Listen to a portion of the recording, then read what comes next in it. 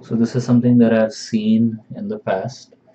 So you have created your dashboard and you have loaded it onto the Tableau server.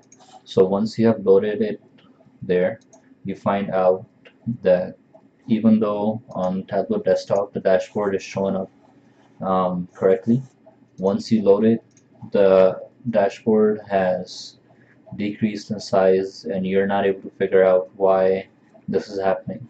So one solution or one thing that you might want to check is to see that you haven't enabled the device preview over here on the left. So this is the view that is that if this view were to be showing up real small.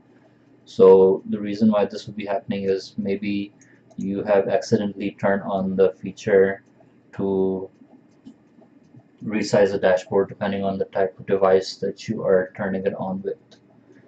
So a fix for this is to remove it. Go to the second, so this is the default view and this is the view that you might be seeing. So could be a phone, could have been a desktop or a tablet. So just close it out and republish your dashboard again, and that's going to fix that issue. Thank you for watching.